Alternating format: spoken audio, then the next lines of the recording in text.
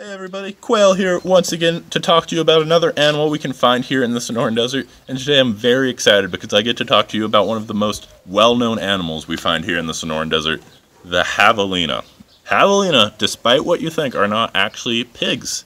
This is a common misconception due to the fact that they are often referred to as New World pigs, and they have a lot of features that are similar to the Old World pigs that you commonly think of when you think of pigs.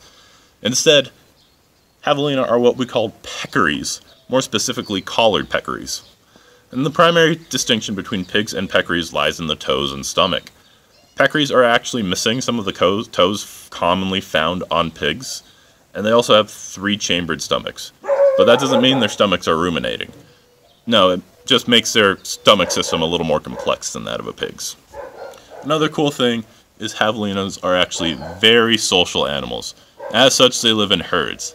And javelina herds are unique due to the fact that each herd has its own special, unique smell associated with it.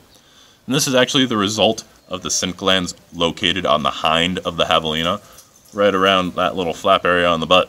And while in their herds, the javelina actually rub their scent glands together, creating a very unique identifying scent for the herd. So if a javelina were to get separated from the herd, they would be able to tell which herd was theirs based purely off of smell. Female javelina are actually able to give birth at many times during the year, and their young are often considered called reds due to their red fur color.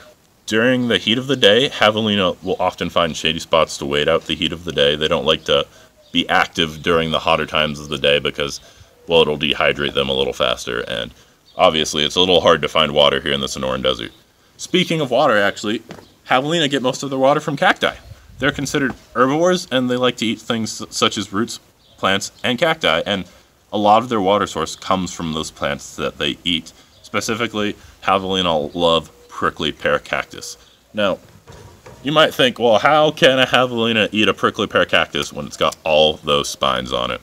Well, it actually comes in the form of their teeth and their tongue. Javelina have very rough tongues that allow them to scrape off those spines without a lot of injury.